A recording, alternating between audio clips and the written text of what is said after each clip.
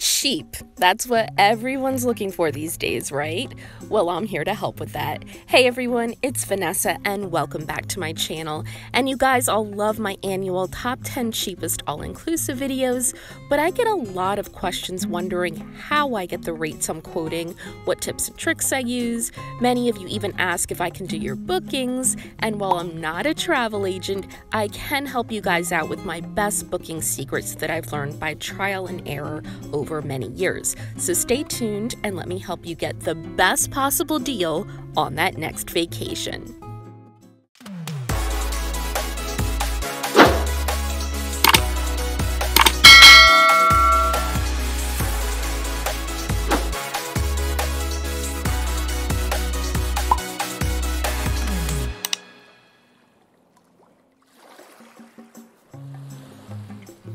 So my first tip kind of goes against our usual way of thinking.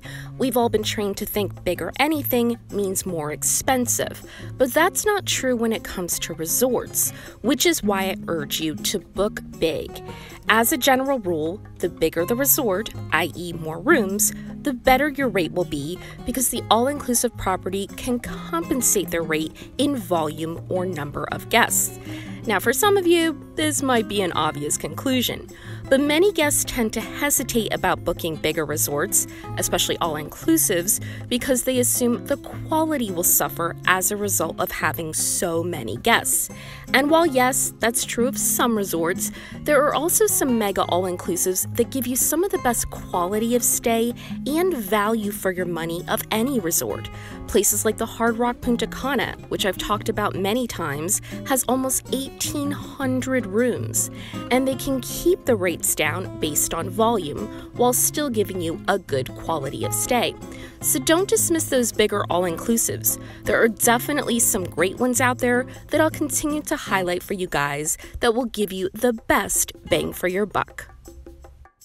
Now, as travelers, we all tend to be guilty of focusing so much on the same handful of all-inclusive resorts that we forget to look for all those wonderful hidden gems. There's no question that in everything, especially travel, demand drives price. And when you have resorts that are talked about and pushed over and over, those are the same handful of all-inclusives that people are likely to book. If for no other reason, then that's all they know. And this is why I always say in my reviews and countdowns, I'm hesitant to share this hidden gem with you guys because I know that will drive up interest and eventually the price, but I end up telling you anyway. But resorts like Cobbler's Cove or SoCo, both in Barbados, are just the best underrated kind of finds. And in the interest of building up a customer base, they will keep the prices down to attract more guests. And a bonus of these hidden gems is since they tend to be smaller and lesser known properties, you get much more personalized and attentive service from the staff, far better than what you'd normally expect for the average nightly rate. So again, I usually hesitate to mention specific hidden gem resorts as a customer myself, but of course I want to help you guys out with finding those great hidden deals. So I will be doing a video on all my favorite underrated all-inclusive soon because there are some really wonderful finds out there that you should definitely check out. Another thing we all tend to do when booking is to look for those older, more established resorts. They tend to be more reliable, we can find tons and tons of reviews about them, so we know what we're getting into before we plunk down a bunch of cash. But they also tend to be pricier, which is why I urge you to book new. Booking new resorts, all-inclusive or otherwise, can be a bit of a gamble, but resorts tend to open to much lower and cheaper rates compared to the competition, especially locally, in order to lure in new guests. So, barring some initial glitches that the properties need to work out, you get a brand new property with everything in pristine condition, and these are usually some of the best vacation stays you can book for a very discounted rate before they inevitably start going up. I will give you a word of caution. Make sure not to book too early. So more specifically, these new properties tend to open up booking about 3 to 6 months before the grand opening, and I've seen many situations come up that almost always delay these dates. Everything from hurricanes to land disputes with the local government that weren't fully settled. So I'd suggest booking the first month or two after the grand opening, so you still get a low rate and can rest easy knowing that the resort is open and your plans won't be derailed. So the next couple of booking tips deal with calendar times. You hear experts and customers alike always talking about when is the best time to book, and I'm just going to share with you when you can find the best rates in my personal booking experience for the resorts that I review and love. And that's by booking September through the beginning of December. Now, I've talked about these months being the best in many of my videos, but I honestly think many viewers are still unsure or confused about this because they tend to confuse it with ideal cruise booking months. I can't say this enough. Cruises and all-inclusives are very different animals, and this is one of the ways that they differ. Most cruises have great deals at the beginning of the year, January, February, even March, and then rates start to go up from there. The summer is very expensive for cruises, especially family cruises like Carnival and Royal Caribbean, which is peak season when kids are out of school and families travel. It's actually the opposite for resorts in Mexico and the Caribbean, especially the all-inclusives I review, because the priciest months of the year are in the winter months when everyone wants to escape the cold, and of course March and April during spring break. And then as demand goes down, you'll start to see rates begin to come down in the summer, as most of these resorts are adults only or not family friendly, but the best months of all will be in those fall months before the holidays, as travelers do not want to risk booking during peak hurricane season.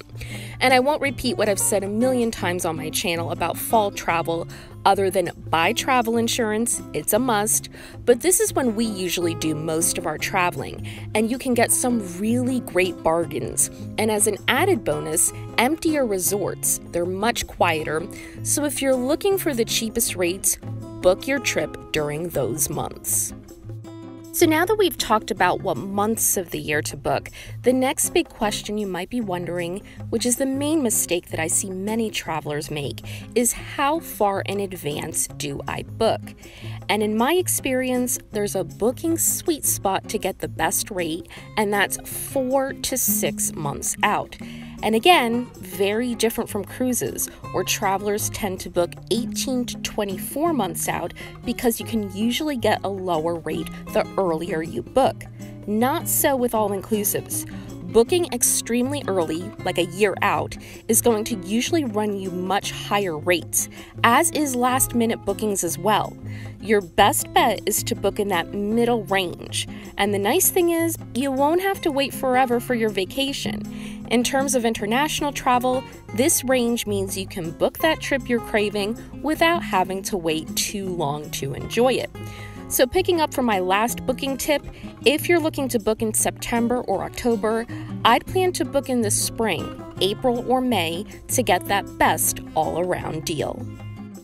So the next thing I want to talk about has to do with the location of your resort and how that can save you quite a bit of money. And if you watch my videos, this won't be a surprise to you because almost all my reviews focus on the same locations. So my next booking tip is to book the 3 hot countries for all-inclusive resorts, which of course are Jamaica, the DR, and Mexico. Not only do these 3 countries have huge all-inclusive properties, but they have tons of resorts, the most in fact. And because these are such high-traffic vacation destinations, what you lose in exclusivity, you can compensate for with great deals and bargains in your nightly rate. So these are the best countries to target for price comparison. There's always some kind of special or incentive going on, and that's why I focus my reviews in these countries. If you want to go cheap for an all-inclusive, or any resort for that matter, these are the best. So in a recent poll in my community tab, I found out that most of your hesitation in traveling currently has nothing to do with the pandemic and everything to do with the economy, which was very helpful and revealing. So I really hope this video can help you guys still get that dream vacation on the cheap. These are very stressful times we're living in, making the need to escape all the more important, and I hope I helped with that. This is Vanessa for Passport Pages. Thank you so much for watching, and I hope to see you all very soon. Bye, everyone.